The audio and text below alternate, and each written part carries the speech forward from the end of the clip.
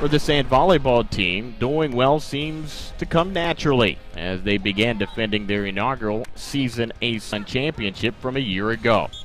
The team's strength is in its depth, and it's paying off as the Ospreys captured another regular season championship.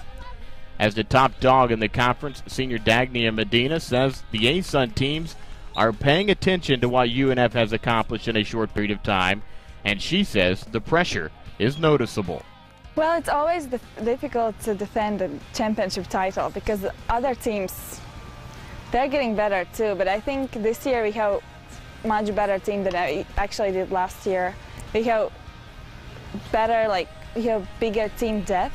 Our fours and fives are really strong. This year, the Ospreys have an added incentive to win another conference championship.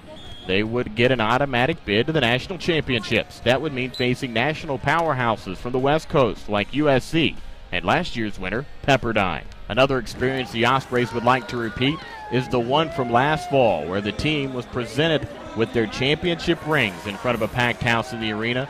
For the players, it was a moment in history that they will never forget. That was really cool. Something I never experienced before, and I mean, I didn't even believe we actually going to get the rings. I thought they were just kind of joking around, but we actually got this one, and it's pretty cool looking too.